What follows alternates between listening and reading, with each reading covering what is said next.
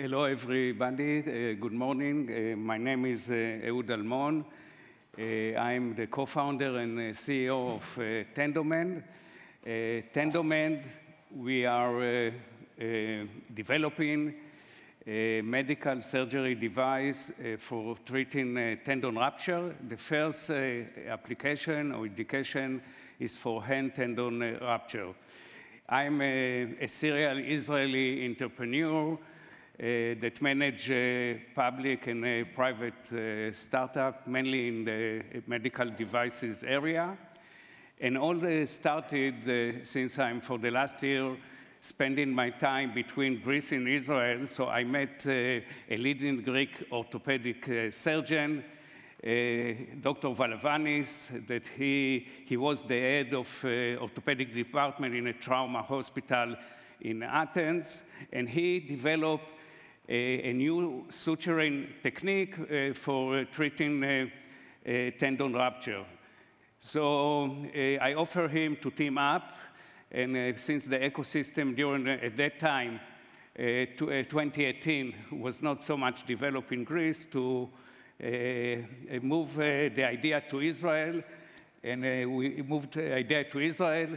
I brought into the company a senior engineer, which I know from the past, Dr. Yuval Shazifi and Kobe Blanc. And with that, we founded the company.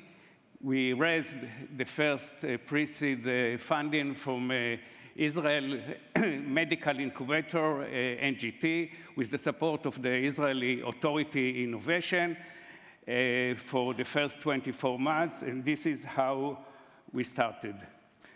So the problem of hand tendon repair, it's actually managed for decades by suturing. There is no any standard technique, and there are a high percentage of complications and revision surgery.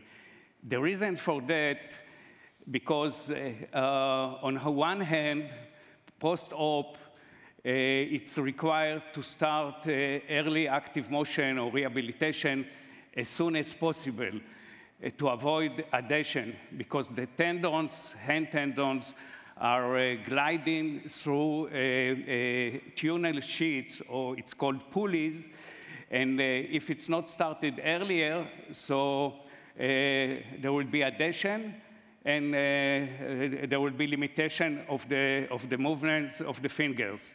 On the other hand, if it's too early, so we are, or the patient is exposed for re-rupture.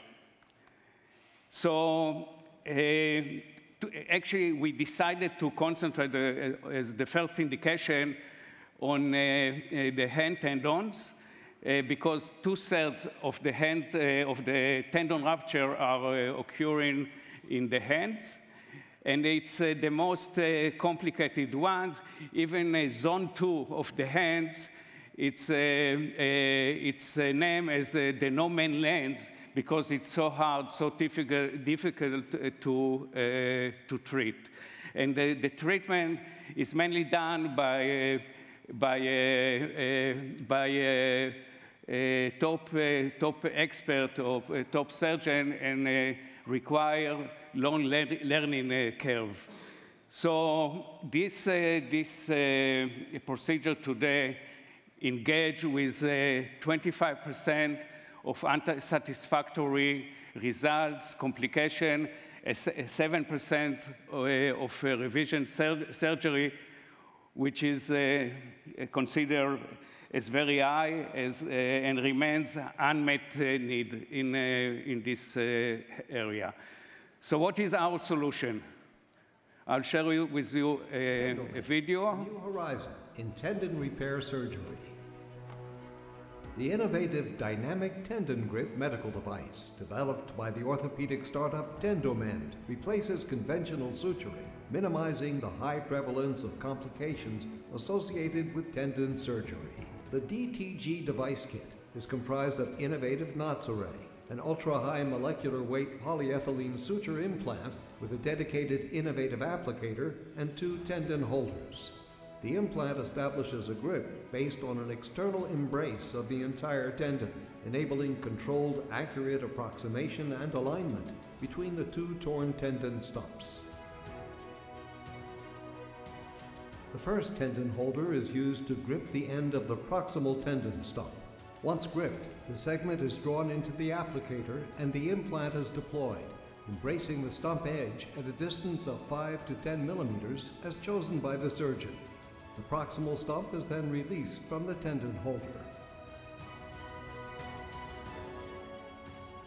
The distal tendon stump is then treated with the distal tendon holder and applicator in a similar manner to the proximal.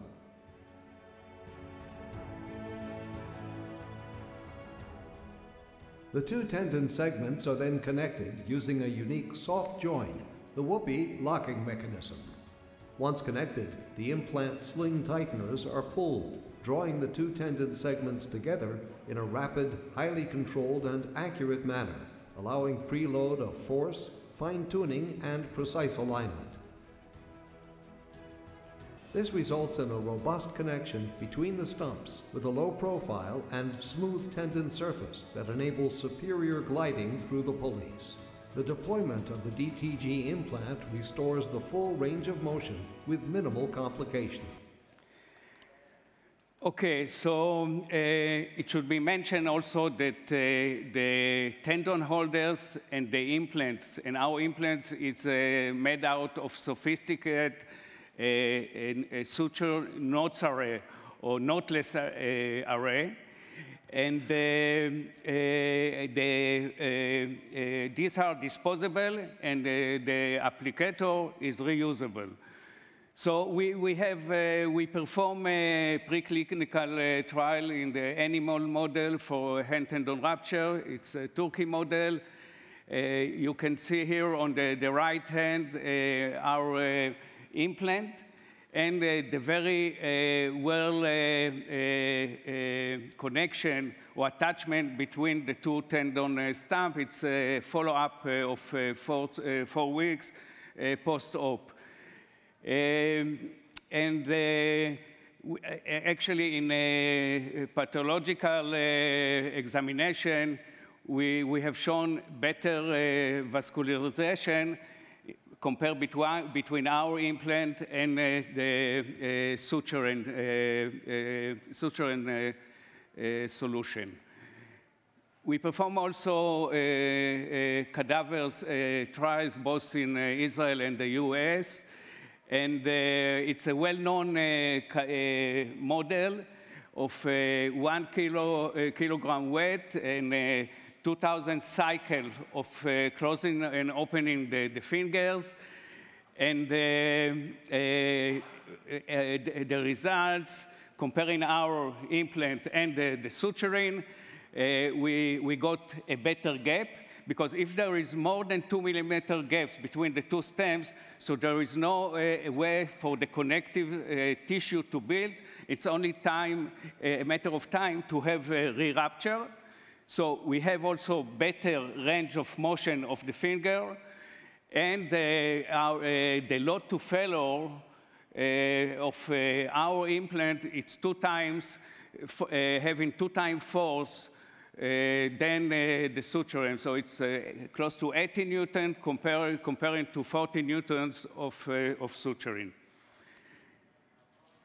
We have a broadened family portfolio of 4 patent families. The first one already granted in both the US and Europe.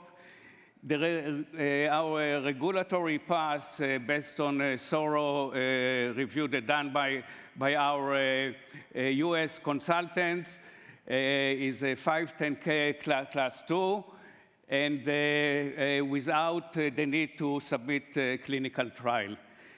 I'm going fast about the competition. So there are two products. It's Pontis that obtained FDA approval to 2014. It's a wire made out of metals. And another product came out from a US startup company, Connection TR. It's a kind of stapler also made out of metals. One of the major benefits of our device that it's made out of suturing. It's allowed the surgeon to have perfect alignment between the two stems, and it's having low profile to allow smooth gliding through the pulleys. About the market potential, there are close to 1 million tendon rupture cases, hand tendon rupture cases, more than an additional 350,000 cases of other tendon ruptures. So we are speaking only for the first indication about $1 billion US total available market. We believe that the servable available market is more than $500 million US. And according to our conservative forecast, we'll reach $50 million US revenues by 2029.